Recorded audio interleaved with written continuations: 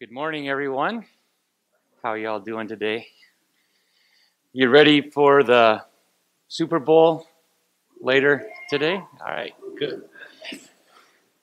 I'm kind of still struggling with the fact that my beloved Packers lost to the Seahawks. I mean, they had the game in hand. They dominated the whole first half, and then a series of bad decisions and bad plays, and things just kind of unraveled. I think they were playing not to lose instead of playing to win. And apparently they couldn't handle it when things were going well for them. And then, as it often happens, things just began to unravel for them. And it reminds me a little bit about what happened to the Israelites in the story. Things had been going really, really well for them under the reign of King David and under his son, King Solomon. Things were going so well. Then a few bad decisions, a few bad kings, and before you know it, things began to unravel and the kingdom divides, and you've got Israel in the north and you've got Judah in the south, and out of 38 kings, 35 of them were bad, and they just keep going down this path, and before long, God brings judgment on the people of Israel. In 721, Assyria comes and defeats the northern kingdom of Israel, and they're dispersed as the 10 lost tribes of Israel, never to be coming together again as a nation.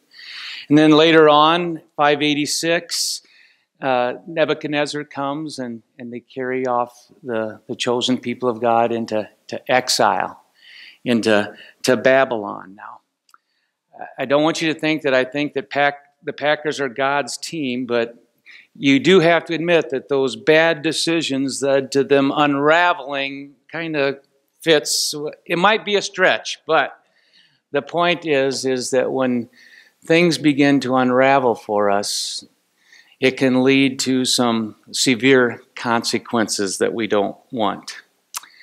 Our recent study in the story has been about how God's people have rejected God time and time again, and they've turned to worshiping idols instead of worshiping the one true God. We have that same issue today, don't we? Not that we worship statues that are made by human hands, but that we end up putting something else on the throne of our heart instead of the rightful place that God should have on the throne of our heart. It might even be a good thing that we put there. It could be our family or our friends, our work, a hobby, but anything that takes the place of God on the throne of our hearts becomes an idol, and it becomes idolatry for us. And that can be very dangerous. So God sends his prophets to the people of the Old Testament, and they speak to us today as well. He sends the prophets over and over and over again to warn his people to repent and to turn back to God once again, because God knows what's going to happen if they stray away from him. Lately, as you gathered, our story is about the people in exile. They're in Babylon, 900 miles away from home. And they want to get back home. They're being forced to live in a foreign country, someplace where they don't want to be, and they just long to get home once again. It's hard when you're not at home and you want to be home. God wants them to understand where home is. See, home is with him. Home is in Jerusalem, at the temple. And the people of Israel are longing to journey back to Jerusalem, 900 miles away from home, and they're a long ways from home. But they're yearning. They're yearning to return home once again. We're in Ezra chapter 1 today. After decades of being in exile and isolation away from God, we read in Ezra chapter 1, verse 2. This is what Cyrus, the king of Persia, says. The Lord, the God of heaven, has given me all the kingdoms of the earth, and he has appointed me to build a temple for him at Jerusalem in Judah. Now, remember that this is a pagan king, a foreign king, and yet God is going to use him to accomplish his purposes. Apparently, he realized that the kings of Israel and Judah, if they won't do it, then he'll find someone that will do it. And so he turns to a Persian king to accomplish his purposes. Continuing on in verses 3 and 4, any of his people among you may go up to Jerusalem and Judah and rebuild the temple of the Lord, the God of Israel, the God who is in Jerusalem, and may their God be with them. And any locality where survivors may now be living, the people are to provide them with silver and gold and with goods and with livestock, with freewill offerings for the temple of God in Jerusalem. You talk about an amazing turn of events, kind of like when the Seahawks came back and beat the Packers. This is a much bigger turn of events. God turns the heart of the Persian king Cyrus toward the Jews, toward his people. And just like King Nebuchadnezzar last week, and just as we'll see next week in the story of Esther with King Xerxes, their heart is turned toward the people of God. And God uses them to accomplish his purposes. The interesting thing is that God's going to do whatever God wants to do because, after all, he is God and we are not. And so we read this week about King Cyrus. He's told by God to let the Jews go back to Jerusalem in order to rebuild the temple of God. It says the Lord moved the heart of Cyrus, king of Persia. Isn't that interesting how God can move people's hearts? I think that's an amazing thing when you stop and think about it. That God reaches down and he moves the hearts of people. God influences Cyrus to give the people their freedom. He gives them the resources they need in order to rebuild the temple. He sends them home. Home is where the temple is. Home is where God is. And the temple represents God to the people. You can't truly be home unless you're home with God. Yesterday I participated in a funeral, good friends of ours, Elaine Dickey, who passed away. And you know, it was really a celebration of her life because now she has been released from her body, which had become a prison, and she's free, and she's home at last. She's home with God. One of the first things her husband told me when I visited with him this week, he said, she can see now. See, she had glaucoma and she could only see peripherally and she couldn't see, but now she can see Jesus face to face. Why? Because she's home. This world is not our home. We're passing through. Heaven is our real home. And for the people of Israel here, home is where the temple is because that represented God.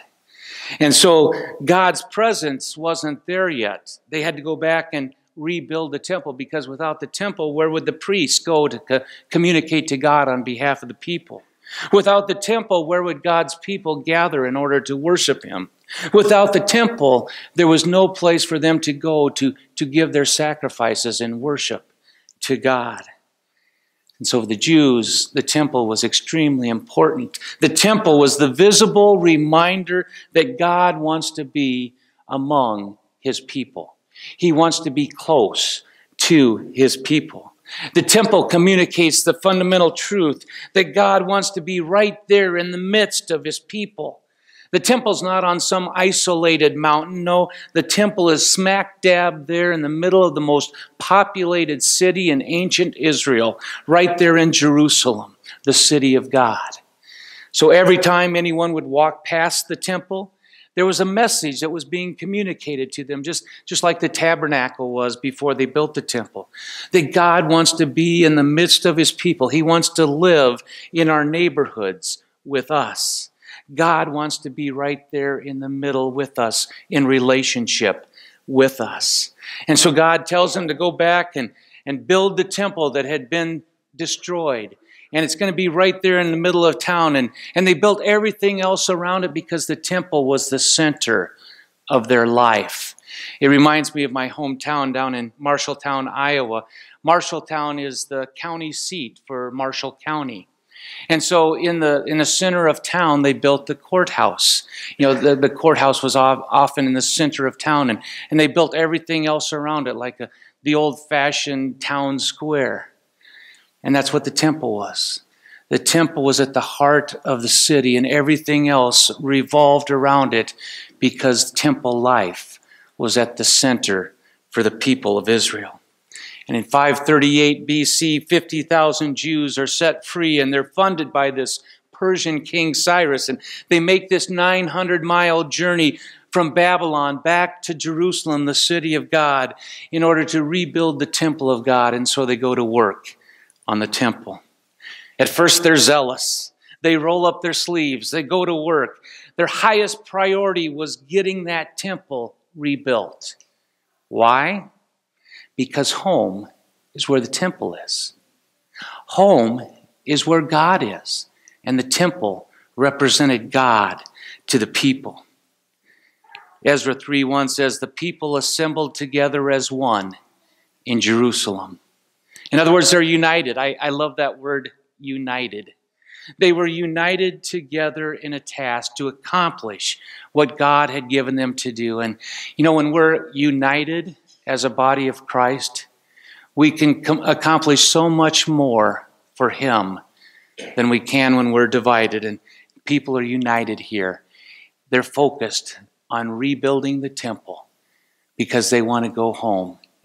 The temple is where God is, and that represents home.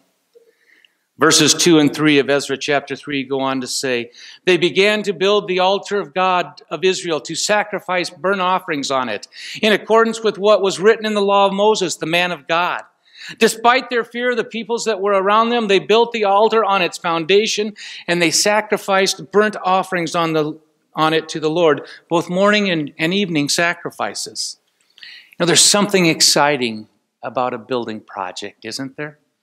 I mean, it's work. It's always more expensive than what you thought it was going to be, but it's exciting.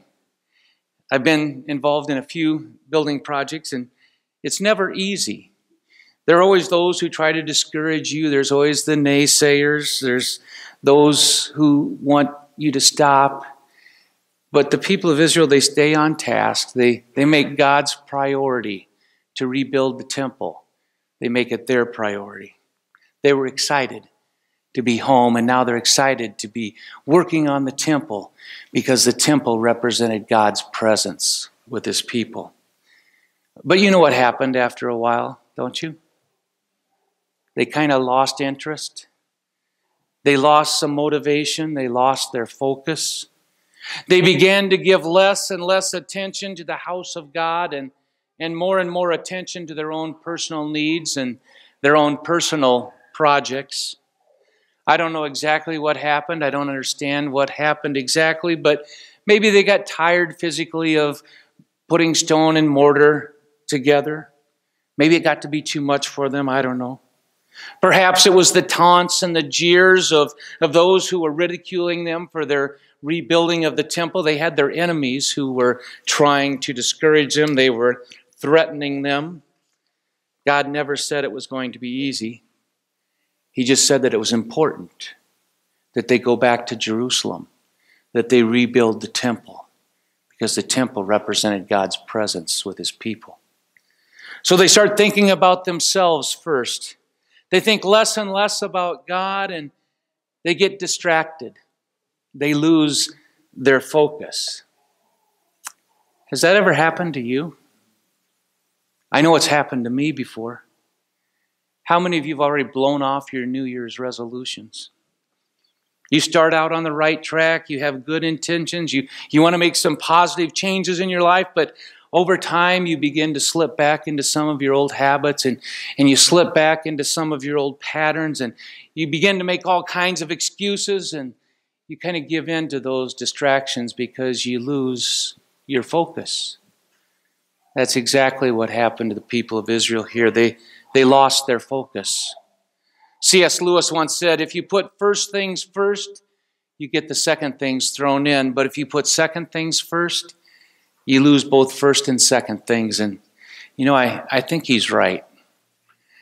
My guess is that these well-intentioned Jewish believers did not intend to abandon their building project forever. They're probably thinking, well, we'll get back to working on the temple someday.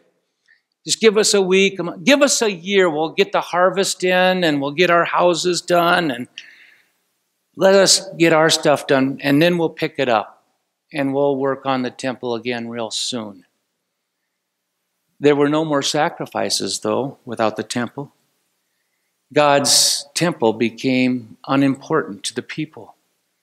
God's home became a lower priority to them than their own homes and to their own needs. A week passed, a month passed, a year passed, 2 years, 5 years, and before you know it, it's 16 years later. The temple project is sitting there untouched. It turns into an abandoned construction site because second place things became first place for the people of Israel. The weeds grow over and soon they cover over the foundation, not to mention the foundation of their faith. 16 years was enough time for a whole generation of children to grow up and to see their abandoned project of rebuilding the temple. They thought, well, I guess our parents don't really care much about God. They certainly don't care much about his temple. I mean, they're just letting it sit there. They didn't mean to do it. It just kind of happened. It's not just an Old Testament problem, is it? Do you see some parallels in our own lives? In the New Testament, Jesus speaks to the church in Ephesus in Revelation chapter 2. He says, "Yet I hold this against you. You've forsaken the love you had at first. Consider how far you've fallen. Repent and do the things you did at first." Do you remember that time when you first crossed over the line of faith and you said yes to Jesus? That you were surrendering yourself to his lordship, that you were making him the Lord and Savior of your life. Do you remember the excitement, the passion that you had when you made that commitment to him for the very first time? And then over time, you get distracted. You lose focus. Other things come into play and they come between you and God. Jesus says, repent. You've forsaken your first love. Remember in God's upper story, God is working out his plan and we're living it out in the lower story. God never gives up on us. God never gives up on wanting to be in relationship with us. And he's willing to do whatever it takes. He's willing to pursue us.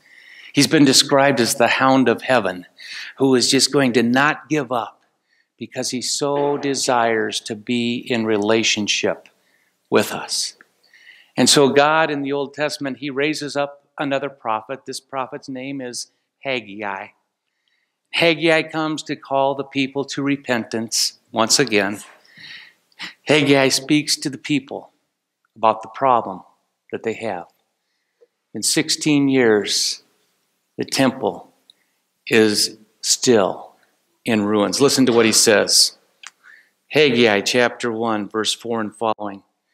Is it a time for you yourselves to be living in your paneled houses while this house of mine remains a ruin? Now this is what the Lord Almighty says, give careful thought to your ways. Isn't that a great line? Give careful thought to your ways. You have planted much, but you've harvested little. You eat, but you never have enough. You drink, but you never have your fill. You put on clothes, but you're not warm. You earn wages, only to put them into a purse with holes in it. This is what the Lord Almighty says. Give careful thought to your ways. Listen to this. Go up into the mountains and you bring down timber and you build my house so that I may take pleasure in it and I may be honored, says the Lord. You expected much, but see, it turned out to be so little. What you brought home I blew away. Why? Declares the Lord Almighty. Because of my house, which remains a ruin, while each of you is busy with your own house. What an indictment against the people. God is pointing out what should have already been obvious. He's disappointed. Once again, his people have failed to follow his clear instructions. When the blessing of God is removed from our lives are not going to work out very well, are they?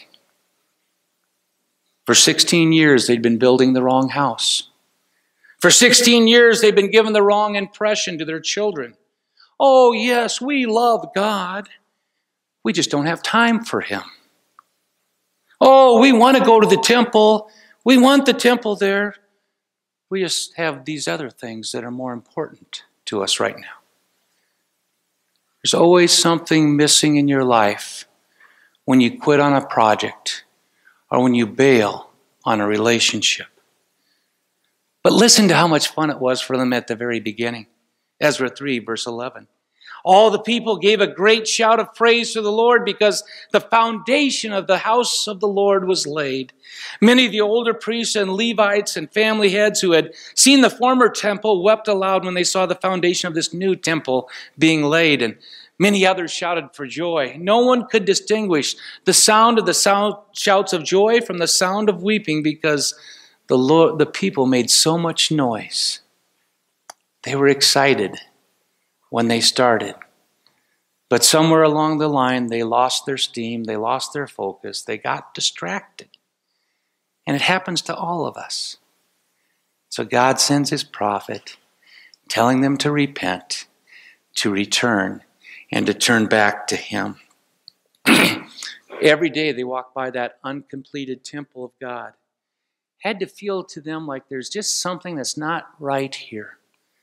They changed their address from Babylon to Jerusalem, but they didn't change their situation. They came home, but they weren't really home yet because home is where the temple is. Home is where God is. And the temple represented God's presence to his people. I want to be clear this morning that the church building is not the temple like it was in the Old Testament. In fact, the book of Acts, when Stephen, the first martyr, was being stoned to death, he was being stoned to death for his preaching because the religious leaders didn't like his message. He said, you killed the Messiah of God, but God has raised him from the dead. They didn't want to hear the message, so they stoned him to death. But what he said before he died is very instructive. Acts 7, verse 48. Stephen says, the Most High God does not live in houses made by men. See, God doesn't want a temple. He wants to be among his people. He wants to dwell among us. He wants to be close to us. Not about the temple building. It's more about what the temple building represented. It's about the temple life. Paul says in 1 Corinthians 6, verse 19, do you not know that your body is the temple of the Holy Spirit? God dwells in us now through the gift of the Holy Spirit in our lives. God designed it so then we assemble it together as a church body. We can get our spiritual batteries recharged.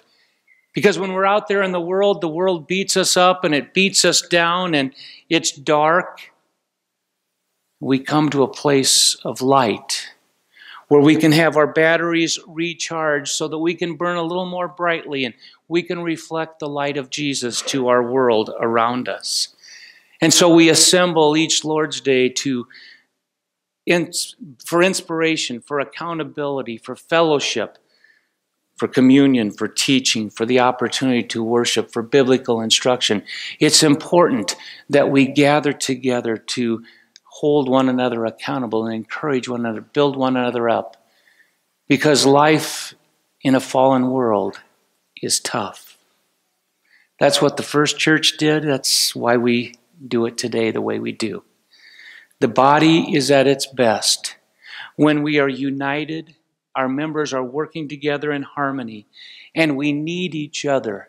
We need everyone, because this world is not easy, and it's easy for us to become distracted.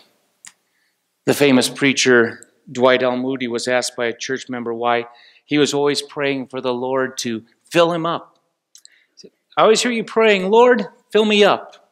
Why do you always say that? Why do you always pray, Lord, fill me up? Dwight L. Moody said, it's because I leak. And, we all leak.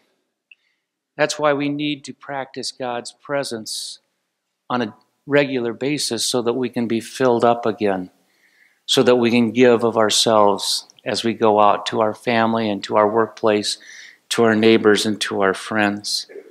Temple life is more than just showing up. Temple life is about sacrifice. It's about acting like Jesus. And Jesus is to be at the center of our lives, just as the temple was at the center of life for those in Israel. Temple life is about being grateful to God for the sacrifice of His Son Jesus on the cross. And when you come to grips with the fact that He died for you, you are then willing to sacrifice for Him and give your life in service to Him, to develop a kingdom mindset so that you can share that good news of the gospel with those who have not yet heard it.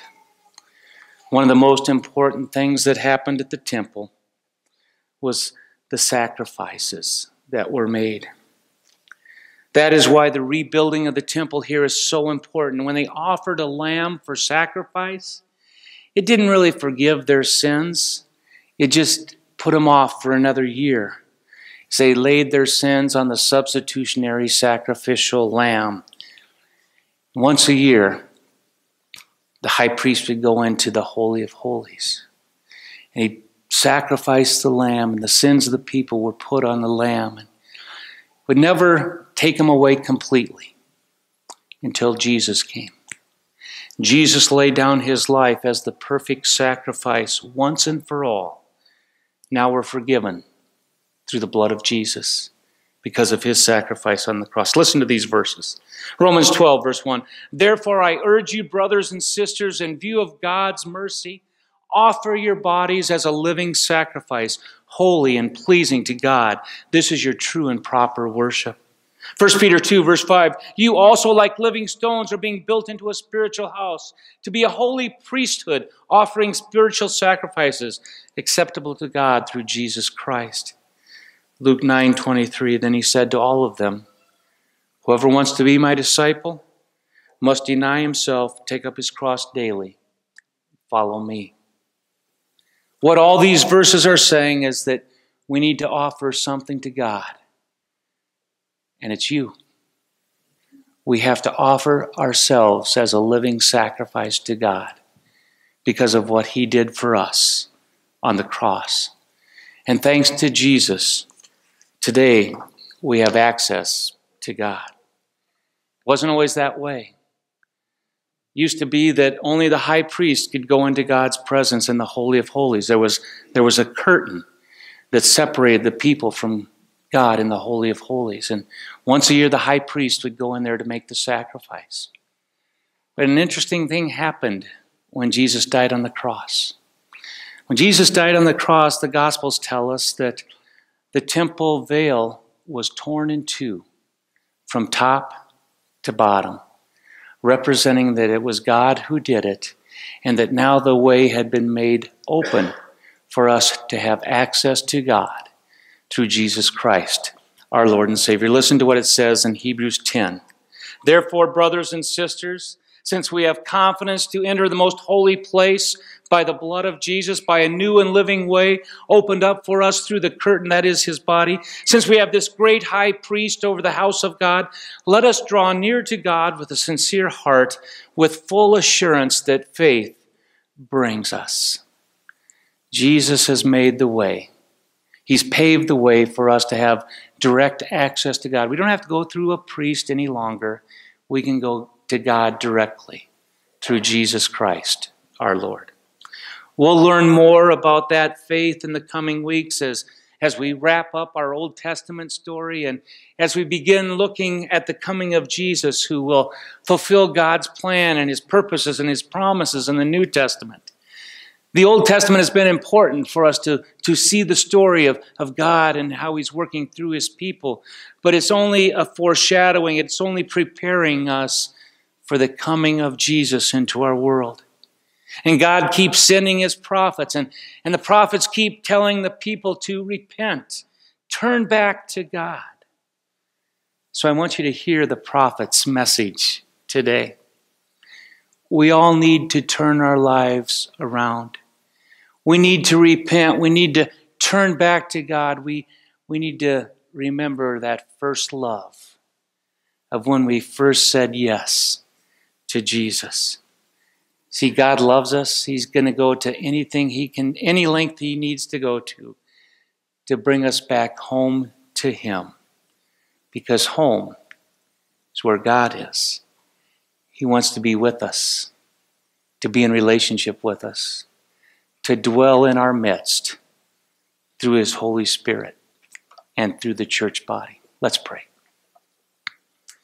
God, we thank you that you would never let us go, that you desire to be in relationship with us, and you've gone to great lengths in order to make that happen, in sending your own son Jesus to die, to open the way back to you for the forgiveness that we can have through his shed blood on the cross. And so, Father, help us to rediscover that first love once again, to live our lives to your glory with passion that you have given to us.